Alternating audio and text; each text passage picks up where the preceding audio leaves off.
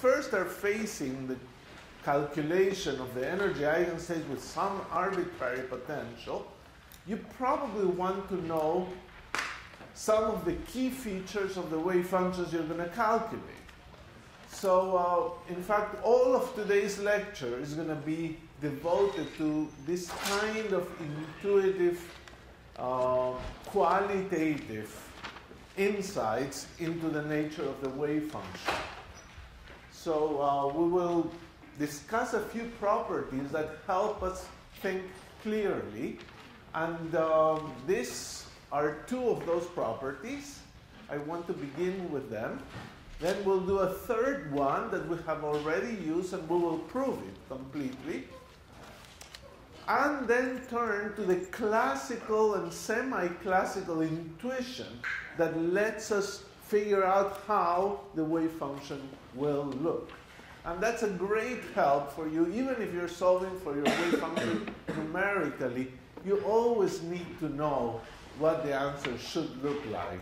And it's ideal if before you calculate, you think about it and you realize, well, it should have these key properties. And if you find out that those are not true, well, you will learn something about your intuition and see what was wrong with it. So we're talking about one-dimensional potentials, time-independent potentials, and a first statement that is very important, and you will prove in an exercise after spring break, and that is the fact that one-dimensional potentials, when you look at what are called bound states, you never find degeneracies, energy degeneracies. And this is when x extends from minus infinity to infinity. You've seen already in the case of a particle in a circle, there are degenerate energy eigenstates. But if the potential extends to infinity, there are no such things. Now, what is a bound state? A bound state sounds like a complicated concept, but it is not. It really means an energy eigenstate that can be normalized. Now, if an energy eigenstate can be normalized and you live in the full real line, then the wave function must go to 0 at infinity. Otherwise, you will never be able to normalize it. And if the wave function goes to 0 at infinity, the bound state is some sort of bump, sort of in the middle region or something like that, and it eventually decays. So this is bound by the potential in some way.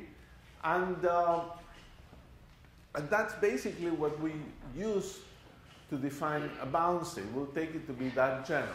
So this is something, this property, which is very important, is something you will prove.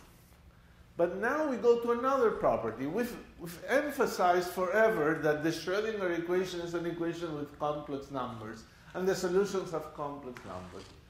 And suddenly, I wrote a few lectures ago a wave function was real, and I was asked, well, how can it be real? Well, we've discussed stationary states in which the full wave function, capital psi, is equal to a little psi of x times the exponential of e to the minus I e t over h bar.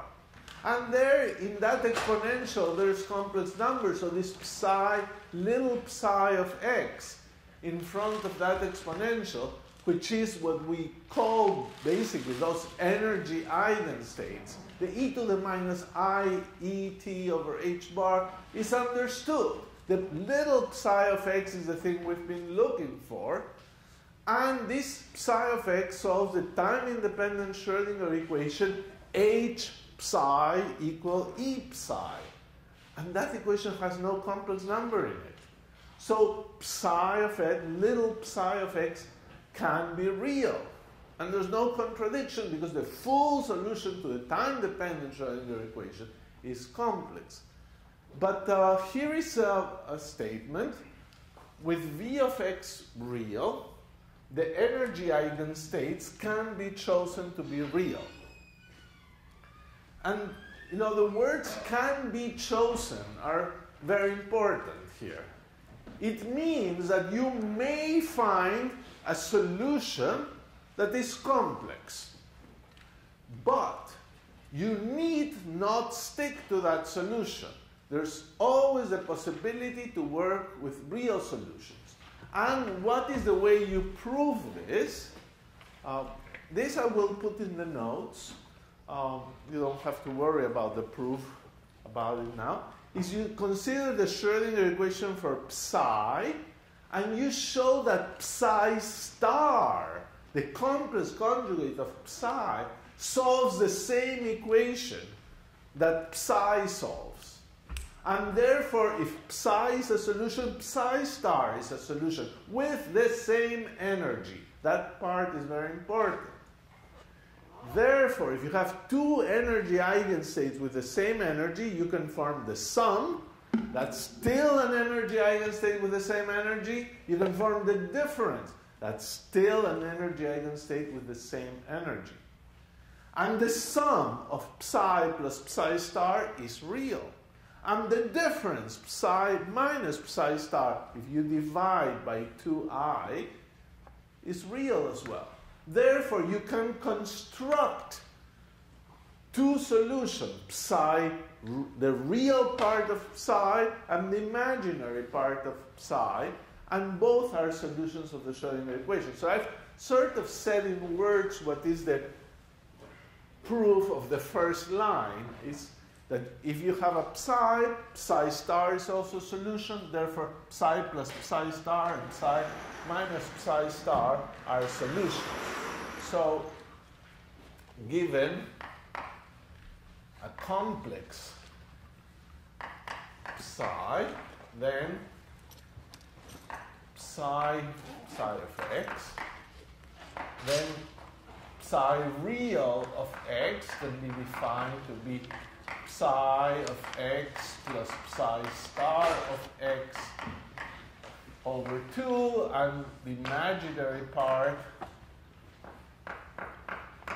of the wave function 1 over 2I psi of x minus psi star of x are both solutions with the same energy as this one has. So these are the two solutions. Okay, so far so good. You don't like to work with complex psi? No need to work with complex psi. Work with real psi. But here comes the second part of the argument, the second sentence. I want you to be alert that the second sentence is very powerful. It says that if you have a bound state of a one-dimensional potential, more is true. There are no genuinely complex solutions in this case.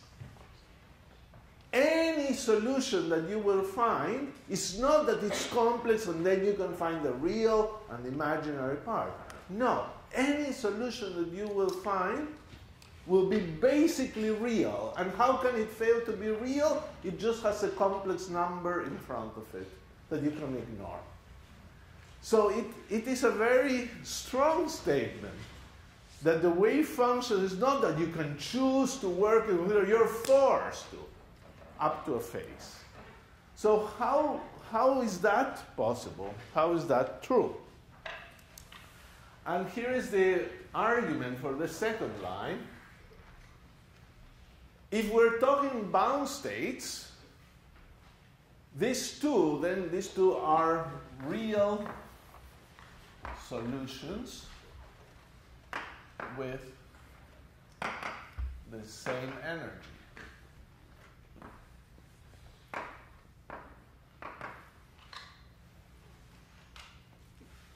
Okay, so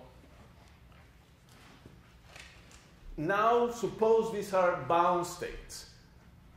There is a problem if there are two real solutions with the same energy. They would be degenerate. And property number 1 says there's no such thing as degenerate energy bound states. So they cannot be degenerate. So if you start with a complex psi and you build these two, they must be the same solution, because since there are no degenerate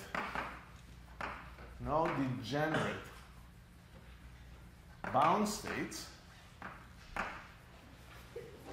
then psi, I'll write it as psi imaginary, of x must be proportional to psi real of x.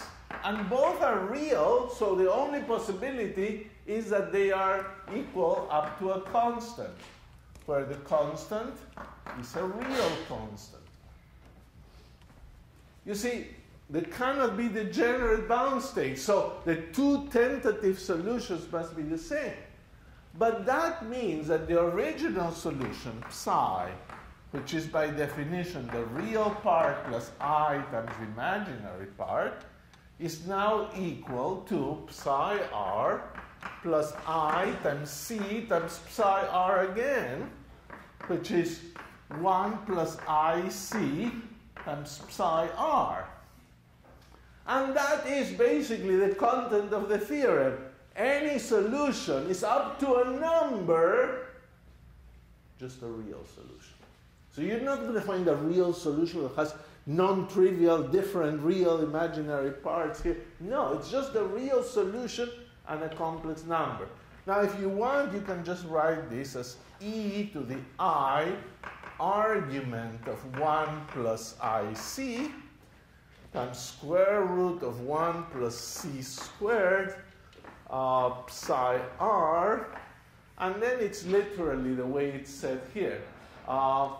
The wave function is proportional to a real wave function up to a phase. So that's a very neat situation, and therefore you should not be worried, and we're going to have to assume many times in our analysis that the bound states we're trying to look for are real. And we plot real bound states, and we don't have to worry about what are you plotting, the real part, the imaginary part. Many times we can just work with real things.